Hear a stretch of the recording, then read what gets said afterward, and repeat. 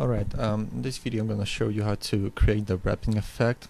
So the first thing we want to do is go to the Create tab and making a few boxes that will represent the surfaces of the wrapping, just like I had in my animation.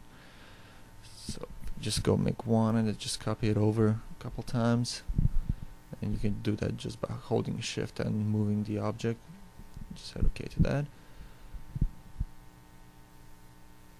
Right, now that we have three boxes, what we're gonna do next is we're gonna affect its pivot point to where it's gonna rotate around the edge of the box, not the middle of it. We can do that by selecting box and going to the hierarchy menu at the top and hitting the affect pivot only tab. Now we're gonna move it to the top left, because that's where we want the rotation to be for this wrapping effect, and do the same thing for the other box as well.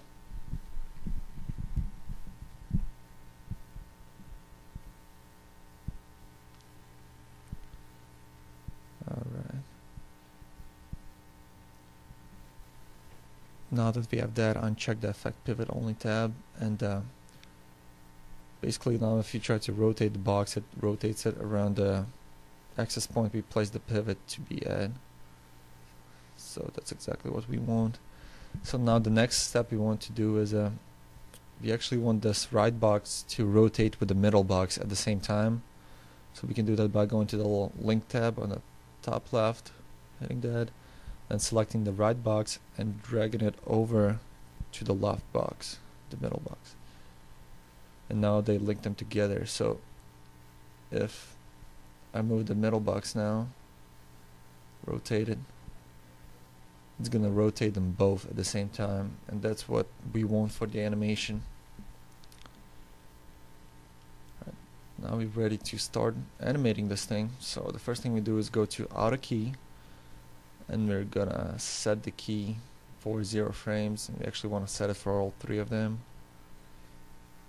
Alright, then what we're gonna do is go to about 30 frames, I'd say, on our animation tab, and then selecting the middle box and rotating it about 45 degrees or so,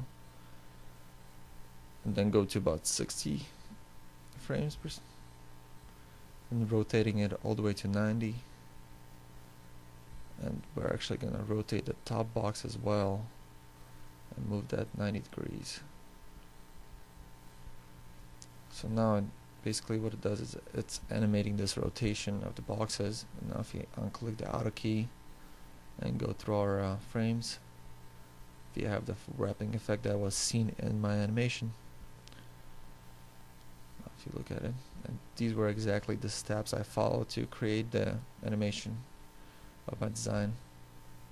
Hopefully this helps. Thanks.